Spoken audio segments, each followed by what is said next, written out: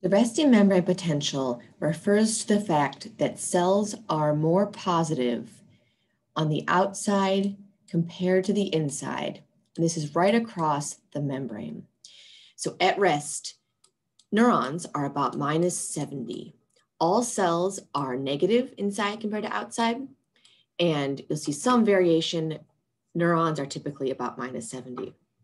So overall, throughout your body, there's an equal number of positive and negative charged particles, ions, anions, etc. Sodium chloride, for example, Na plus Cl minus.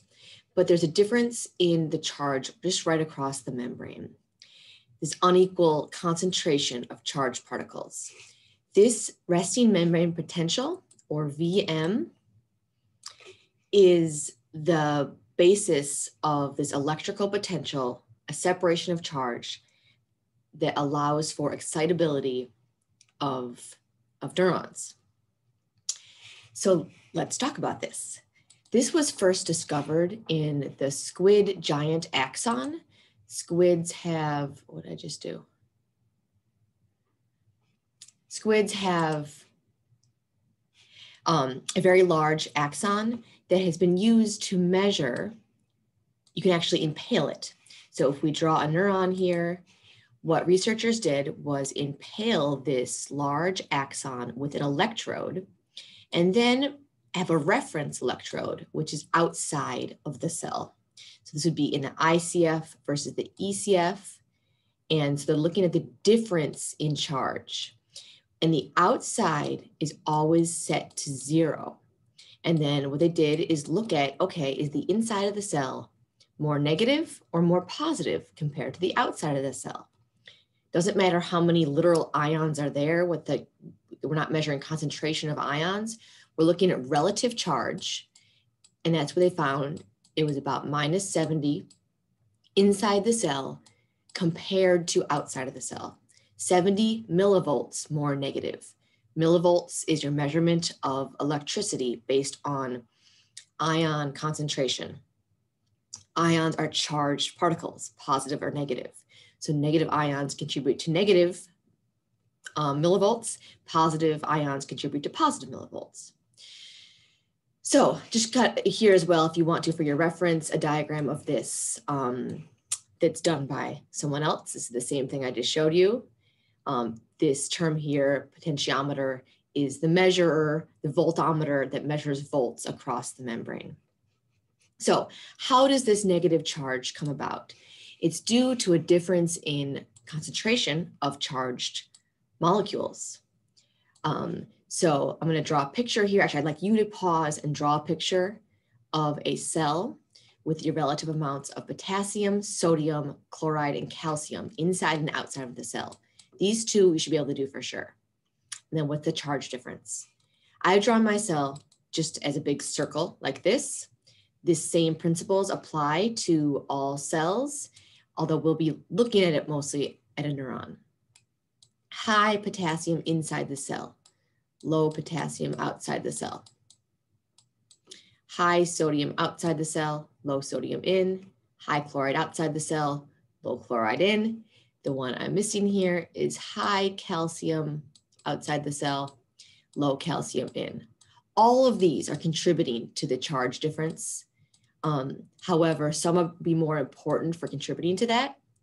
I do want you to know all of these because they're all going to come up at some point. So these two, chloride and calcium, will be important once we get to neurotransmitter release and neurotransmitter signaling. So might as well learn them now. However, I mostly will be talking about these two right now. The other thing here is these negatively charged proteins.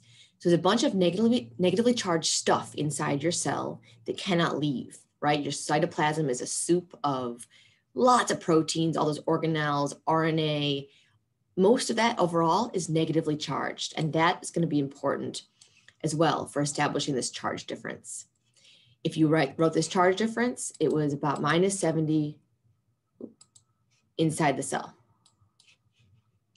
Now I have calcium there twice, so I am going to erase this one. I have it right there. So now what I'd like you to do is add on the proteins. So add to your picture and the direction that these proteins move ions, add on potassium and sodium leak channels and the sodium potassium pump. Just gonna get these out of the way here. Okay, if we put in leak channels, potassium and sodium will both move down their electrical chemical gradients. So for potassium, this is out. For sodium, this is in, based on just concentration gradients, let's just say.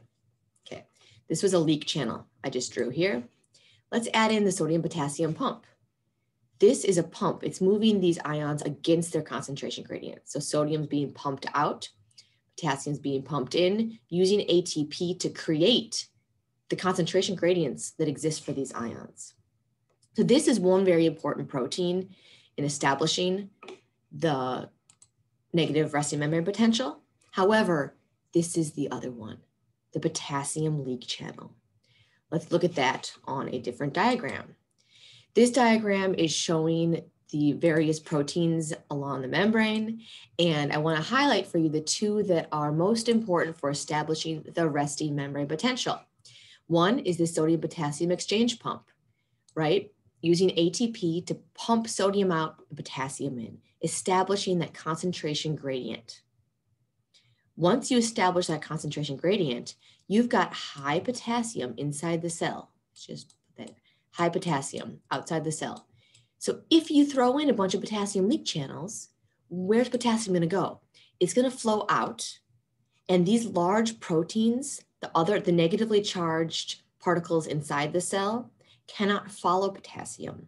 There's a drive for them to, because when potassium, a positive ion flows out, the negative ions want to follow, but they can't because they're proteins and RNA. They cannot go through the membrane. The membrane is not permeable to them. So potassium flows out, leaving negative behind. That's what makes the resting membrane potential be negative. Sodium potassium pump using ATP to maintain high potassium in, creating the concentration gradient that both creates high potassium in as well as high sodium out, which will be important as well. And then the leak channels, ions, constant movement, leak, right, of ions down their electrical chemical gradients. Potassium leak channels are most prevalent. They are more common. There's more of them than there are sodium leak channels. So this constant movement of potassium out contributes to the negative resting membrane potential.